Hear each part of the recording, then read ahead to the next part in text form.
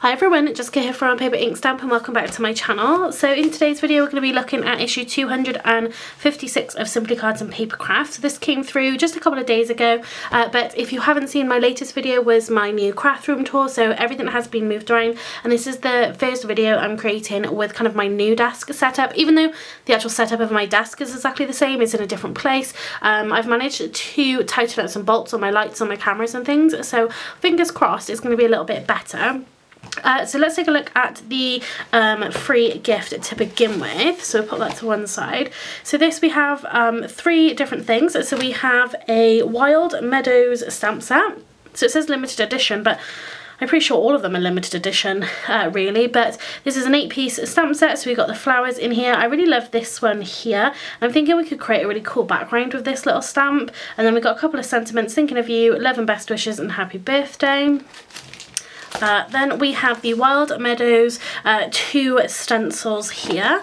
So they're quite decent size. It doesn't say on there. Let me just grab a ruler. So these look about 5 by 7. Oh, so that's 8 inches. So they're 8 inches wide, which is pretty cool. By about 5 3/4-ish. And that one is, yeah, about 5 3/4 as well. So yeah, pretty big stencils. Hopefully you can see it. Let's just take these off carefully, because I do feel so they're coming up with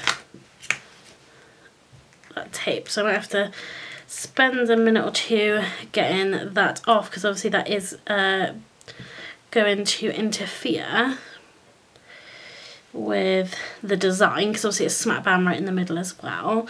So I'll sort that out off camera, but let's just put that down there so you can see. And you have a nice edge to this as well, which I do quite like. I think that's quite nice.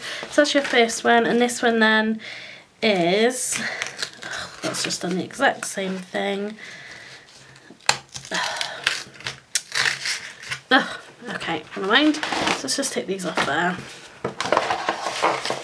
Let's leave that. So yeah, and then we've got this one, which is the leaves. So I really love that one there as well. I've got a couple pieces which are still connected, so you can go around and just peel those off. But yeah, I'll have to take those little bit of sticky pieces off. And then we have some papers and toppers to go with them. So these are slightly different sort of styles. So you've got these ones here, which are more kind of artistic-y, I would say. Then you've got these ones which are more I don't know, basic, for want of a better word, really. You've got some sentiments in there as well. So these are, yeah, they're all single-sided. We've got sentiments in here. I'll be honest, I'm never thrilled with the papers that come with the magazines, because they're very, very thin. That is pretty much, I don't even know what kind of paper that is. It feels like an ATGS out, and like these, you know, it's really great that they come with sentiments and that, but they're just like, the font on it is huge. I'd rather have more and have them be smaller. I think it's okay if you're making a bigger card, but yeah, I just think they're a little big for me personally. And then so you've got 2 topper sheets, and then let's just lay out the paper. So you've got some background prints, you've got some main prints in here with those florals.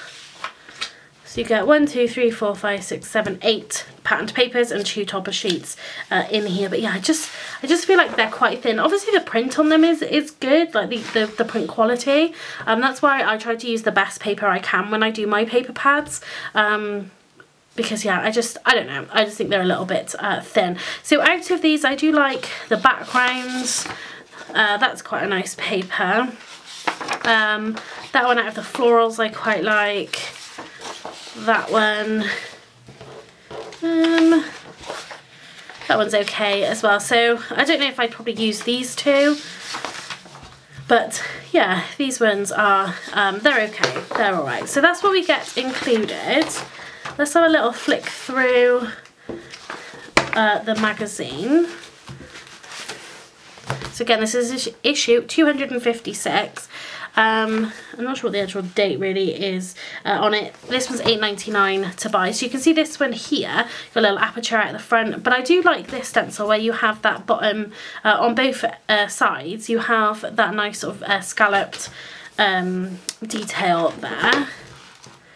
Let's have a little look. Oh. So there you go, Nikki's card. So yeah, I do quite like that one with the rainbow in there as well. Like this one's pretty cool where they're using the just get the stamp back. So using this stamp here, which has got the little dots, like the tone dots in it, and stamping the other images on top of it. This one here, that looks like, what's that, two-tone greeting. It looks like it's a little bit of yeah, heat emboss and resist by the looks of it, for that one.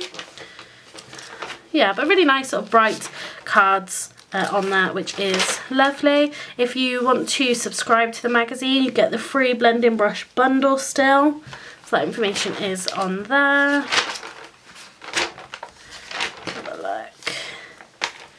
What else we've got? If you want to be in with a chance to win Card Maker of the Year, that's open at the minute. I would highly recommend doing that. So we've got some makes with the papers here. So we've got plant markers. We've got, I guess that's just like a cone, maybe, but with the flowers is quite nice. A seed packet, this watering can, and you can download a template for that, that's pretty cool. A seed packet gift bag. We've got just a normal gift box there. So yeah, lots of inspiration within the magazine itself. Again, a few more here as well, more sort of simple ones, sort of like this I quite like, but yeah, just sort of creating panels, sort of doing some die cutting, some aperture cutting and things like that. So let's take a look at what comes included in the next issue. So issue 257 goes on sale the 9th of May, and this is the Ultimate Card Making Kit. 127 elements in here, so you get papers, toppers, card blanks, acetate, sequins and more. So it's like you do get a little stamp set. Let me just have a little closer look. So here you go, so you get 98 die cut toppers, 9 patterned papers, 2 postcards, acetate, anchor sequins, twine, foam pads, 5 stamps and 5 card blanks there as well. And that's got that nautical, ahoy there it's called, so it's got that nautical theme to it. So again, that goes on sale on the 9th of May. So that is the magazine. So these are the gifts. So I don't think I'm necessarily going to use the papers in this video probably. I feel like I want to make a nice background with this one here. I do really like that little image. Yeah, I think that could be quite fun. And then yeah, we obviously do have our stencils. So stencils are a very useful tool that you can have in your stash. Okay, so we're going to do a little bit of the stenciling. So I'm going to use this one just here. I've got a piece of watercolour card. I could make a 5x7 card with this, but we'll see what this ends up looking like in terms of whether we want to use the whole panel or simply just to cut it down. So there we go, so we've got that, and then I've got a spatula, and what I've pulled out is some of my Nuvo drops. So with stenciling and things like that, obviously you need to have your paste, and there's tons of pastes out there on the market. Nuvo obviously do their pastes. I don't have a lot of them. I think I have like 1 or 2 of them, but a really great alternative is you can make your own with other stuff, but is if you've got Nuvo drops, you could simply use that, and that's what we're going to do in today's video. So I think I did this recently for a commission that will be coming out soon, where yeah, I just used the Nuvo drops in this way through a stencil, and yeah, just used it as an alternative product. Now I find that I don't use up a lot of my Nuvo drops, because obviously per project you're only doing like maybe like, I don't know, 3 or 5 little drops on there. So these last for ages. So just to kind of help use your products up, I think using them in this way is really great. So this is sort of the colour palette I've gone with. So this is the Nuvo vintage drop. So these dry with a matte finish. So we're going to have a matte background here, which I think could look quite nice. But I've really gone for more pastel colours here. So I thought that would look quite nice. So I started off with these two and I thought that would be really nice. And then obviously I just started picking up more and more of these. I don't know whether to not include the green or whether the green might just sort of brighten it up a little bit. So the colours I've got, this is Pioneer Green, Dusty Rose, Coral Blush, Peppermint Candy, and Purple Basil. So I was looking at the purples initially, but yeah, what I'm going to do is grab my desk pad here, just so I don't get anything on my mat. I'm going to take this top layer off because I have used that. At some point soon the desk pads are going to be coming on sale in my Etsy shop. I just need to go ahead and do the listings for them. And then basically I've got a spatula, I've got some tissue paper, some toilet paper at the minute because my blue roll is actually in the car, so I need to get that out. And all I'm going to do is, obviously none of this is going to go back into the bottle because you're never going to get it back in there, whereas like when you use your paste and things, any excess you try putting it back in. So I'm not going to use too much of this. The stencil doesn't look like it's too deep, but yeah, we're just going to aim as best we can for that smooth finish. If it's not 100% smooth, I'm really not too fussed. So what I'm going to do is kind of just go in like that, and yeah, maybe I might just sort of start up here, and I'm just going to kind of move that around a little bit. So, you know, just the same as you would when you come in and do some ink blending, things like that. We're just going to do some sort of areas. So for that bit, do you think that's quite a lot when you think about it as, you know, Nuvo paste, as Nuvo drop, sorry, because obviously you don't use that much to do your Nuvo drops. I'm just going to add a little bit and just a little bit over there because I want to make sure I do fill in all of the gaps.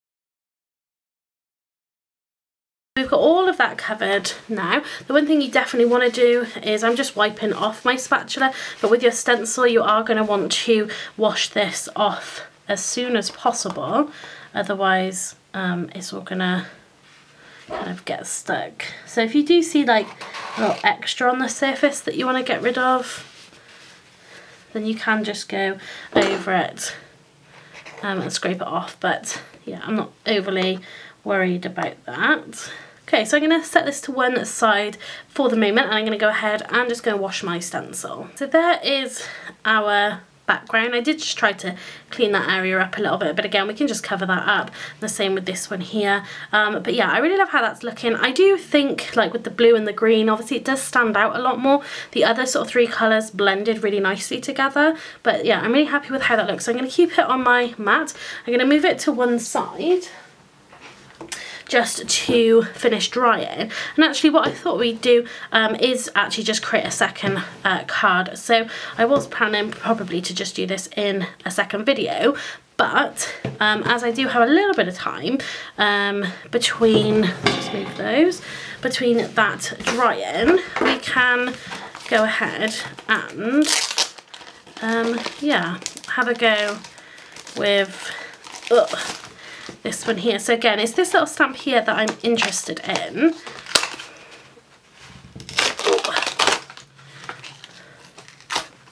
I mean, you can use it with this like half tone circle here, so you could kind of do that behind it. Obviously it's a little bigger than this one, but yeah, I think that could look quite nice. So I'm going to grab a stamping block and some paper, and we're going to create a background using just this tiny little stamp here. Okay, so I've got some supplies, so I'm going to try and stick with that same kind of colour combination that we had with these three colours here, because I think they're so pretty together. And yeah, we're going to see where we go, although I'm thinking maybe did I want to add the blue. So what I've got here is Tattered Rose, Victorian Velvet and Milled Lavender. And yeah, so I've got this stamp here, and I've picked this one out. So this is a Craftoscope. This is the retro vibes. I'll be honest, I've never actually used this. However, I'm gonna do something that maybe people might not be that happy with.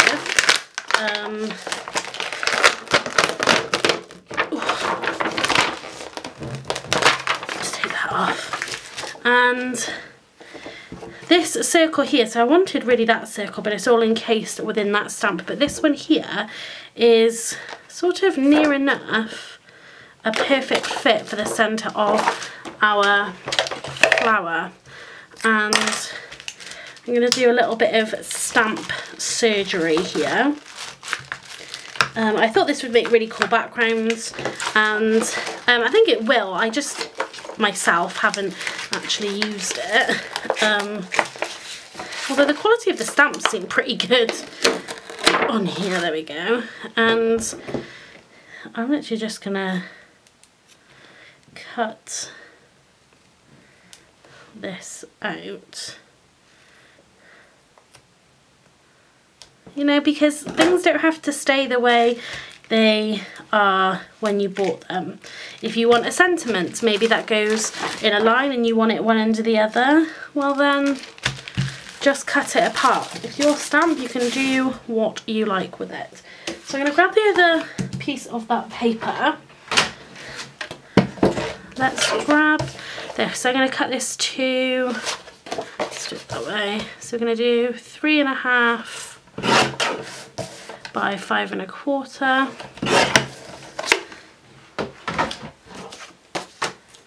So we're gonna just do an A6 card, and then what I'm gonna do is take my Versafine Onyx black ink. Let's just bring back this so I can stamp off the edges. This was just the piece that I popped into the bin, and I'm going to start by just stamping as randomly as I can this little one.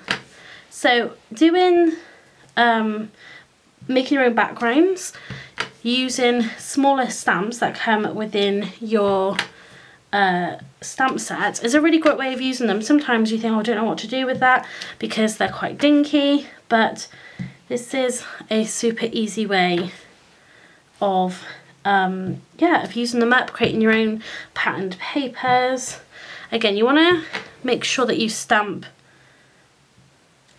off the page here as well. That will give it more of the illusion, or if you want to, you can obviously just cut your paper to be larger than what you need, and then obviously just trim it down afterwards. So a slightly bigger gap there than I would initially like, but never mind. Again, you can cover things up.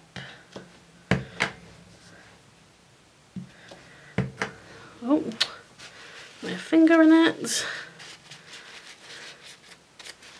There we go. So let's do, let's put it like that. We'll have the tail end there. And then we'll have that there. And then maybe we'll just do that little edge there. So there is our background. And then we're going to bring in our little circle, and that's going to, that would actually fit quite almost perfectly, but that's not what I want to do for this project. So what I'm going to do is let's start with our milled lavender, and let's just, so I might have to do a little bit of repeat stamping, just sort of trying to condition my stamp a little bit.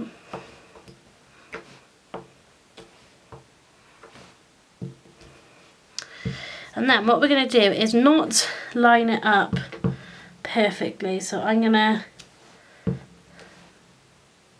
line it up off the side. So yeah, I'm going to have to do a couple of times with this one.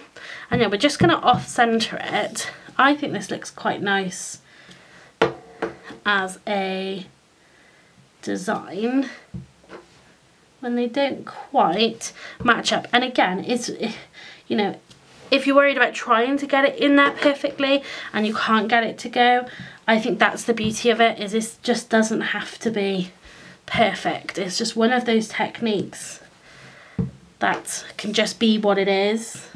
You don't have to really look to have everything lined up.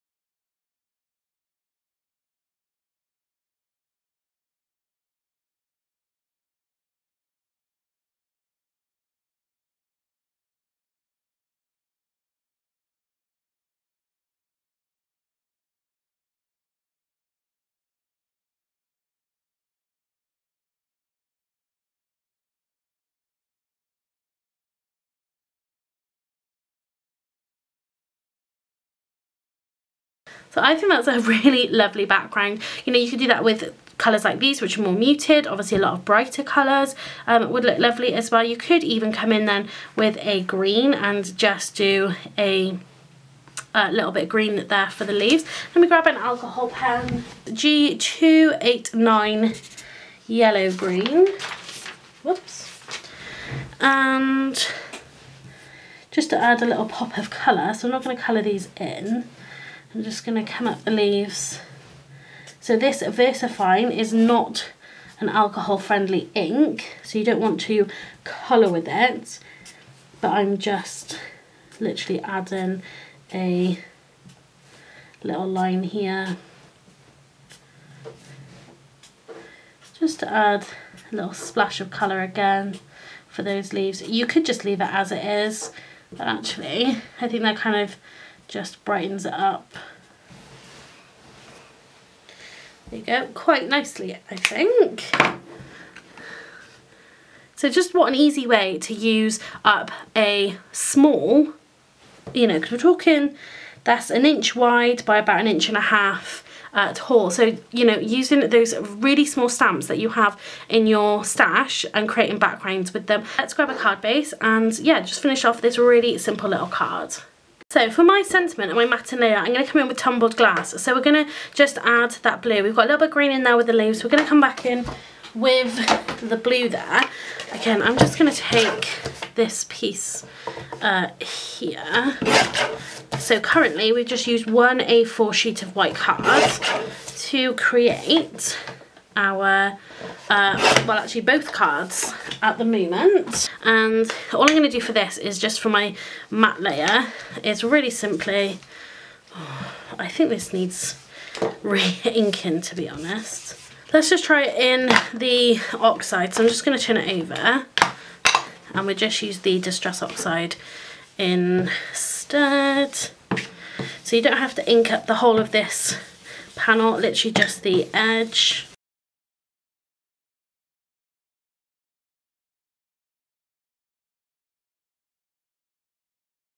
I'm gonna glue down this and then we'll add some foam to the back because I do like to foam at least one of my layers, and sometimes I find that come on glue, that it can look a little better if you add foam to your matte layer and then glue down your background.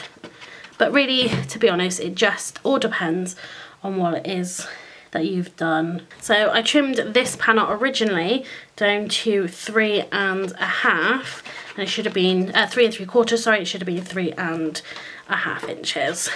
So let's try that again. Let's put that onto our card. Let's do the other side. I always have a preference just how it's cut sometimes when you know, oh, that's the back side of the card. So there we go, there is that. I think this is looking really, really great. So let's pop the lid back on there. And should we do thinking of you, or should we just do a happy birthday? Let's do a thinking of you.